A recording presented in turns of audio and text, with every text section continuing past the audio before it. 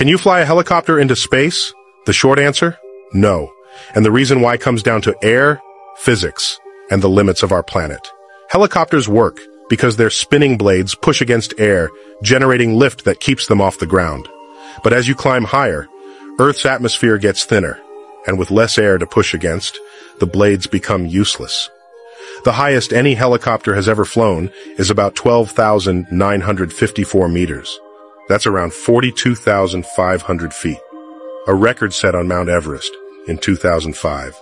Above that altitude, the air becomes so thin that even spinning the blades at full speed won't keep you up.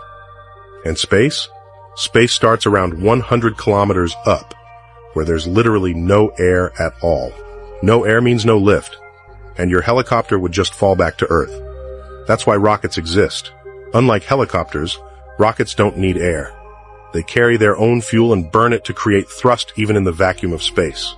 So no, you can't fly a helicopter into orbit. But with a rocket, you could leave Earth behind in just 8 minutes.